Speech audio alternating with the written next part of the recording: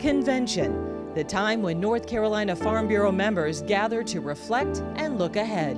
We had great vision for this year. No one predicted a pandemic in 2020. COVID-19 has seemingly separated us all.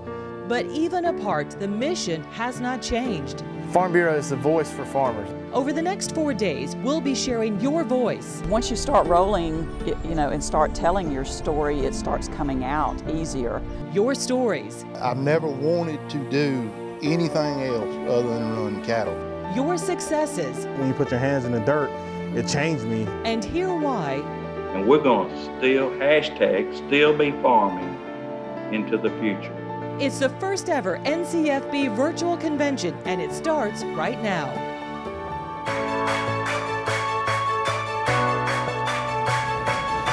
Hi, I'm Sean Hardy. Welcome and thank you for joining us as we kick off North Carolina Farm Bureau's first ever annual convention video series. I truly wish we could gather in Greensboro as we normally would, but even so, we remain united as an organization and have much to celebrate and reflect on, even under these extraordinary circumstances.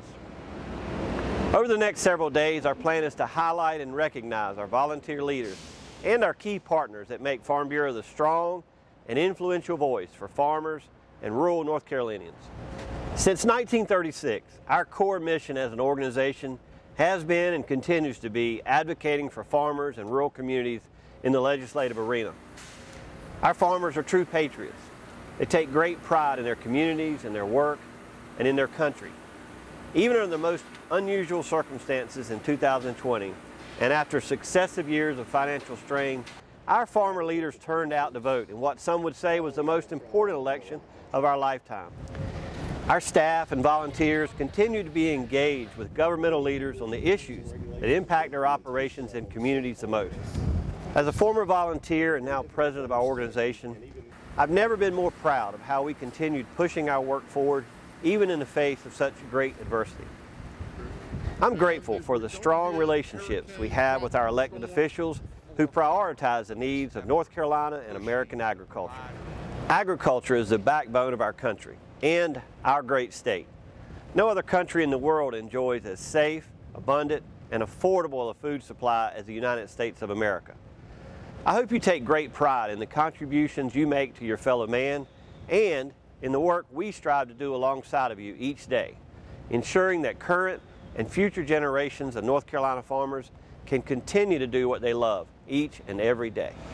And with that, let's kick off this virtual convention, just as we would if we were together, with the Pledge of Allegiance from our Young Farmers and Ranchers Committee Chair, Brandon Batten. I pledge allegiance to the flag of the United States of America and to the republic for which it stands, one nation, under God, indivisible, with liberty and justice for all.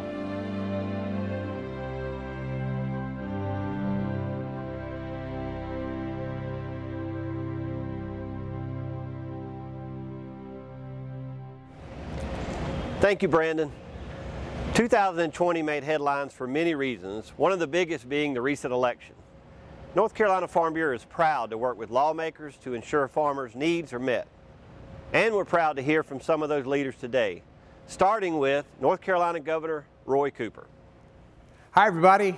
As someone who worked hard on the farm every summer when I was growing up, I'm grateful to have such a strong working relationship with the North Carolina Farm Bureau. Agriculture is the top economic driver here in North Carolina, thanks to our dedicated, highly skilled farmers. You've faced so much in the past few years, including hurricanes and floods, and now a global pandemic. I've worked with the federal government, the legislature, the agriculture commissioner, and the Farm Bureau to supply direct help in times of need. And I want to thank the thousands of agriculture employees who've been working on the front lines during this pandemic, producing the crops that keep our state's economy running and keeps people fed across the world. Our farmers are tough and resilient. And just as in the past, North Carolina will emerge from this crisis even stronger than before. Thank you all so much. Hi, I'm Tom Tillis, Senator from the great state of North Carolina. Welcome to the 2020 North Carolina Farm Bureau virtual annual meeting. The Farm Bureau plays a crucial role in supporting our farmers and agriculture system across our state. And through our partnership and visiting farmers, I can tell you they are some of the most patriotic people I know. Working in the agriculture industry is important, and it ensures Americans have food on the table.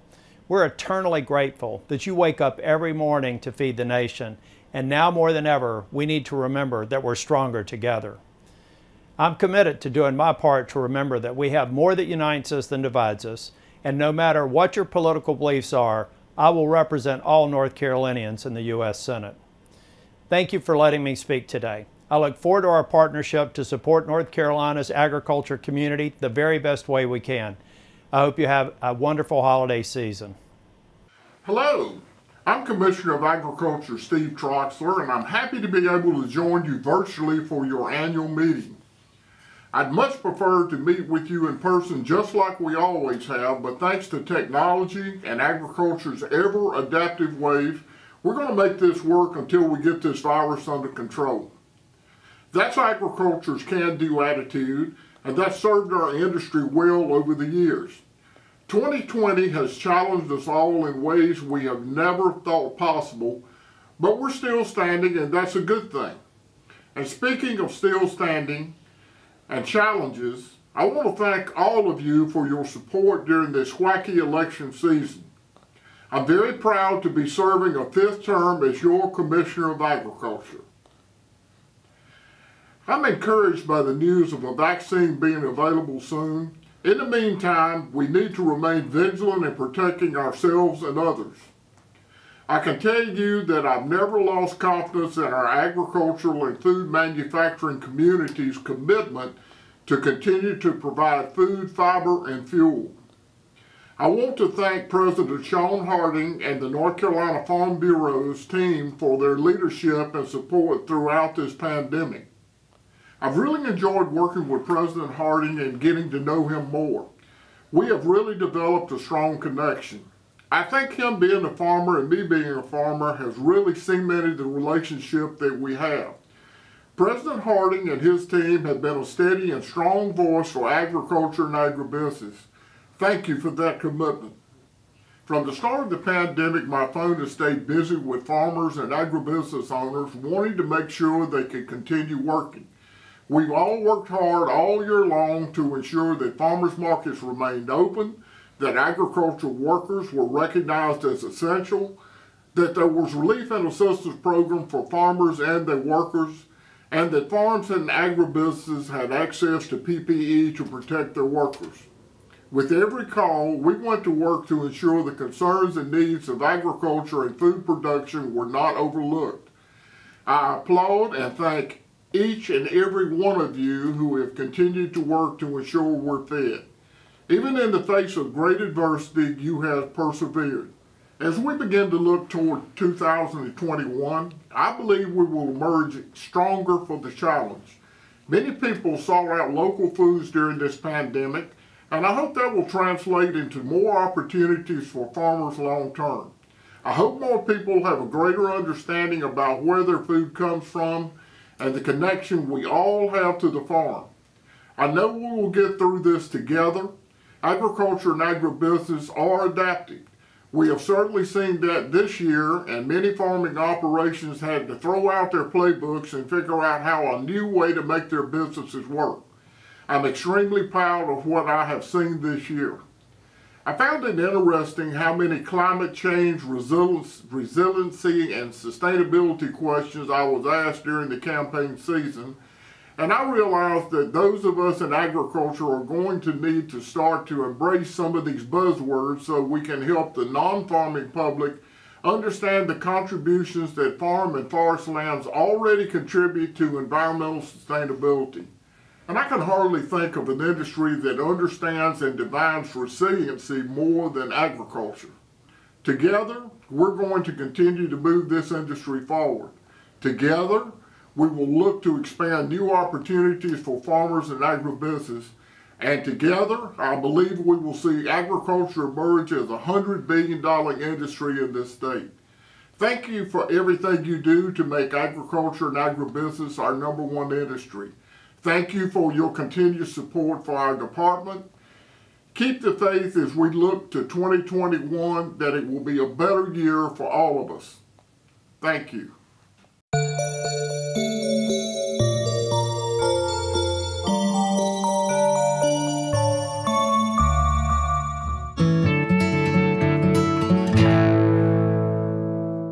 Hi, I'm Meredith Bernard in Caswell County. We raise beef cows, hay, corn, and soybeans. I farm and I vote because rural votes matter. Farmers' votes matter. Our freedom to vote matters, and so does yours. Hi, my name is Richard Van Hook. I live in northern Orange County, Hurdle Mills, North Carolina. I raise beef cattle and hay. I'm a farmer. And I vote because I want the candidates to know that farmers and ranchers are paying attention to what's going on in our national and state capitals. Hi, I'm Kelly Archambault. We farm cotton, corn, soybeans, and wheat in Hope County. I farm, I vote to ensure that the farmers' voices are heard nationally and locally. My name is Jamie Clark. I'm from Stokes County, North Carolina. I farm and I vote to protect the future of North Carolina agriculture for generations to come. Hi, I'm Brandon Brown with Alexander County Farm Bureau. I farm, I vote because agriculture needs dependable trade. My name is Kamal Bell. I'm with the Orange County Farm Bureau.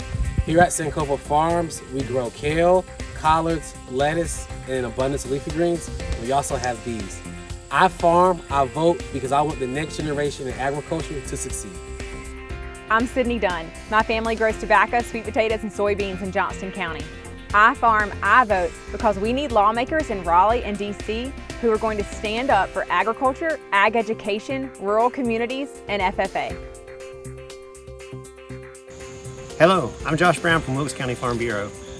I farm and I vote so that one day my kids will be able to farm with me as well. Hi, I'm Johnny Wishon with Allegheny County Farm Bureau. I farm and I vote because immigration reform needs to include agricultural workers. Hello, my name is Renee McPherson and I'm from Alamance County. We grow corn, soybeans, wheat, cows, and hay. I farm, I vote because farmers need lawmakers in Raleigh and DC that understand and support agriculture.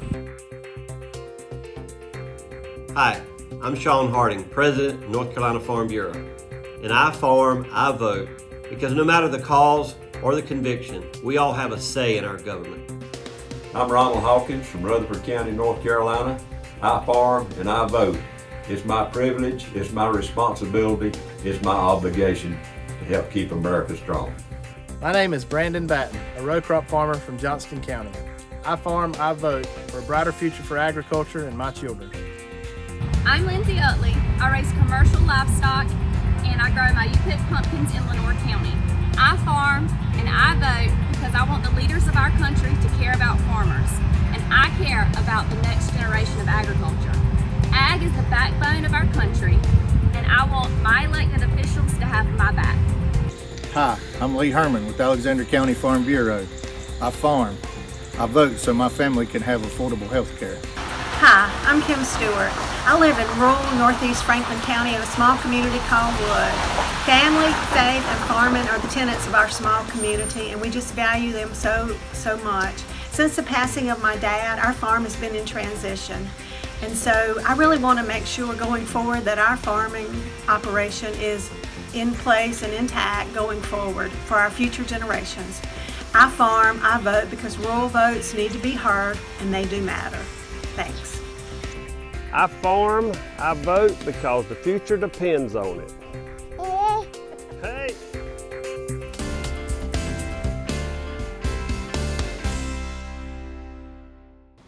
Hi, my name's Josh Dobson, your next North Carolina Commissioner of Labor. I really just want to say thank you to Farm Bureau and your members. There's been so many times over the last 7 years when I needed a resource, when I needed people that I could go to, that I could trust on insurance issues and on ag issues. And you all were there for me every step of the way. And as when I announced for Commissioner of Labor, you guys reached out to me and you were there for me when I needed you, and that's not lost on me. And now that I've been fortunate enough to be elected the next Commissioner of Labor in North Carolina, I have big shoes to fill with Commissioner Cherie Berry.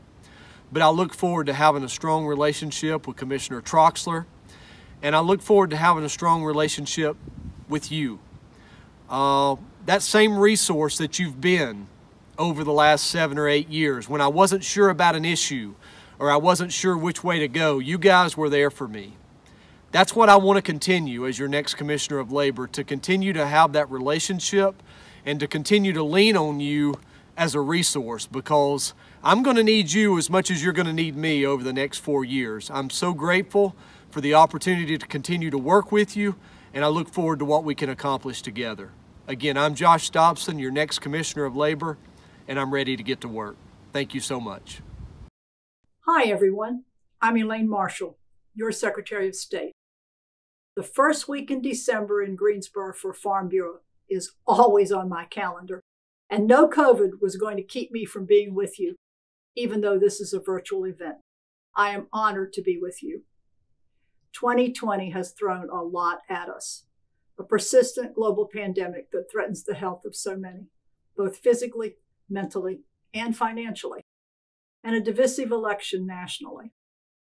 But if there's one thing North Carolinians, and especially our agriculture community and small towns, know how to do, it is to come together and work together when the going gets tough.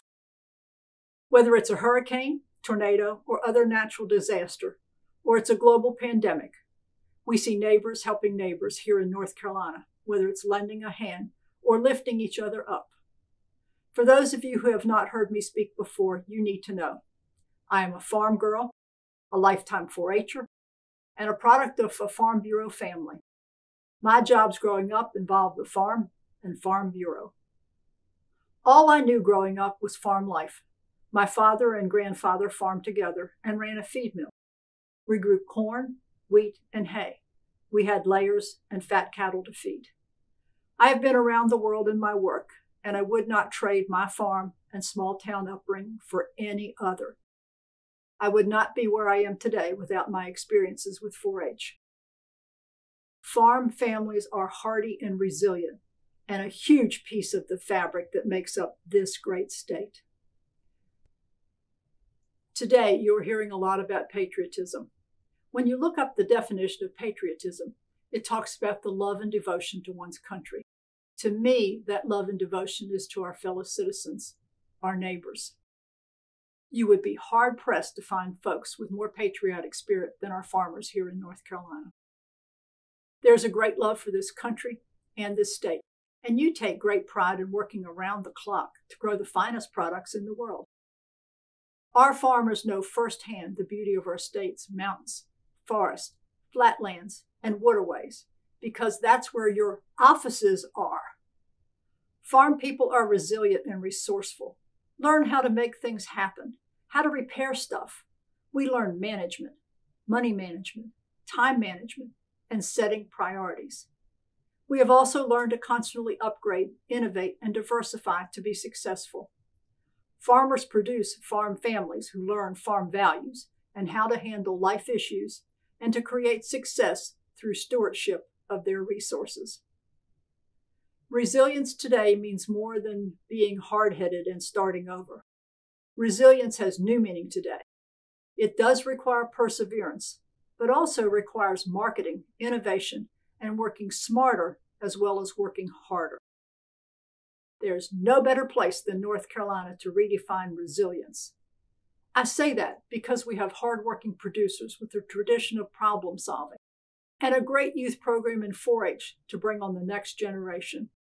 We also have North Carolina State University with experts and world-class research capacity to not only solve problems, but to lead the world in problem solving and to grow a new class of experts. And we have the North Carolina Cooperative Extension Service to deliver the message. And very importantly, we have the North Carolina Farm Bureau to provide leadership, to equip us with information and allow us to join together to meet, to commiserate with fellow members who know how you are feeling, and to be with people who understand and really care. Our challenge is to grow the community of those who care about the success of agriculture in North Carolina. I, for one, care deeply about your success. The Secretary of State's office is the place where business begins in North Carolina, so I do work in economic development. Also, the Secretary of State's office has international aspects to the office. Therefore, I meet with international visitors on a regular basis, especially in the last several years. Some are business leaders themselves seeking opportunities. Others are diplomats trying to understand the complexity of the U.S. trade situation. In all of these conversations, I stress our educational success, our research capacity, and our agricultural products. When you're talking about agriculture as North Carolina's largest economic sector, there should be no rural-urban divide politically. The success and survival of our agricultural sector and our small rural communities is just as important as the growth and vitality of our urban centers. All you have to do is look at the bottom line. A good day in America, agriculture provides millions of jobs and nutritious meals in our nation. Odds are most of us had a North Carolina product on our dinner tables a week ago during Thanksgiving, whether it was turkey or sweet potato in some form. And it will again as we celebrate Christmas and other holidays with a Christmas tree from Western North Carolina or ham biscuits on Christmas morning. Holidays are about families, and the Farm Bureau is one of North Carolina's largest and strongest families. It's my family. Have a blessed holiday season. Stay healthy and safe, and God bless you in North Carolina. Advocacy is the key objective for North Carolina Farm Bureau. Our members and staff had plenty of issues to keep everyone engaged in 2020.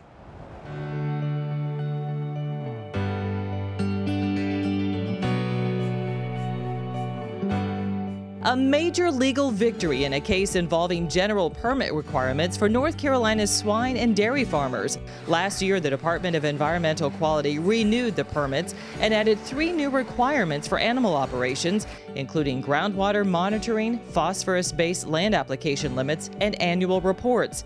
North Carolina Farm Bureau appealed the requirements because their adoption violated state administrative law.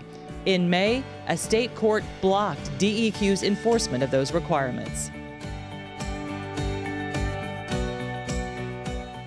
Another legal victory came in June when a federal district court judge in California ruled the Trump administration's Navigable Waters Protection Rule could take effect. NWPR replaced the Obama administration's onerous 2015 WOTUS rule. Farm Bureau opposed this rule for years because if implemented, it would significantly increase federal control over private land. This case is not over, but NCFB is helping to ensure NWPR remains intact.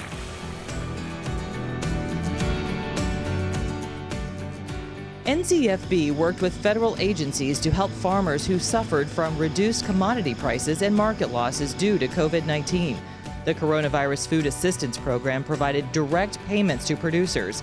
When USDA FSA asked for comments for commodities not originally included, NCFB submitted information on behalf of North Carolina's apple, aquaculture, tobacco, nursery, and sweet potato producers. Those commodities were later included in the CFAP program. CFAP also offered additional assistance through the USDA Farmers to Families Food Box program. That program purchased products directly from farms for distribution to those in need and impacted by COVID-19. Several North Carolina farmers benefited, and our state received national attention for the success of the program, prompting visits from President Donald Trump, U.S. Senator Tom Tillis, and USDA Secretary Sonny Perdue. During another stop, Perdue visited French Broad Electric Membership Corporation to announce a $3 million grant that will bring high-speed internet to Madison County. In September, he returned to North Carolina along with Congressman Richard Hudson to participate in a farm tour and farmer Q&A session at Bird Family Farms in Harnett County.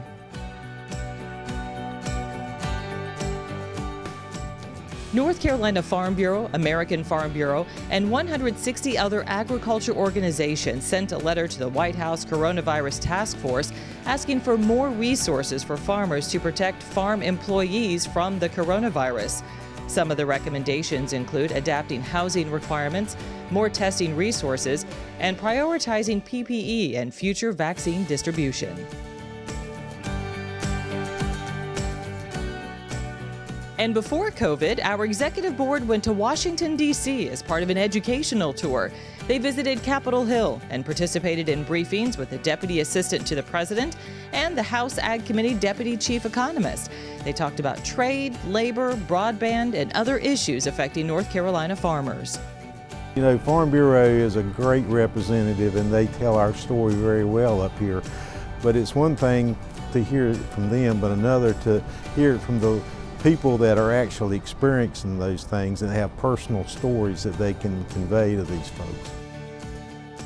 The trip wrapped up with a congressional breakfast with both U.S. senators and all 13 congressional districts represented.